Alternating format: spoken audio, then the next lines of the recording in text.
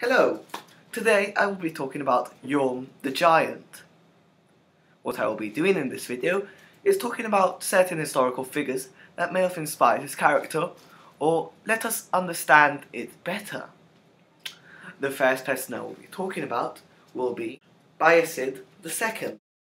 He was the son of a great conqueror, Mehmed II, and although he did many great things for Turkey, he was trying to be taken over by other people who wanted to become sultans, mostly due to his heritage.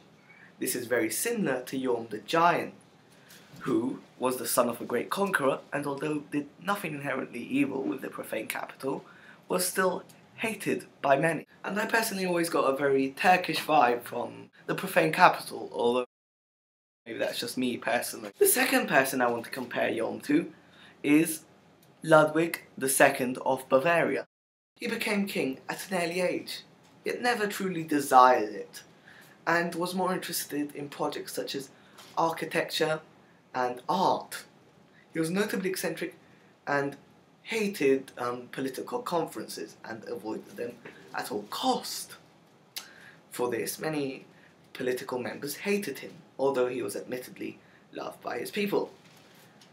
This really reminds me of Yhorm, as, in my opinion, in law he is depicted as a person who doesn't particularly want to be a leader and desires to avoid it, and I feel he shares similarities with Ludwig II. Another thing is that architecture in profane capital is amazing, and perhaps that speaks of Yhorm. I very much hope you enjoyed the video and have a great day.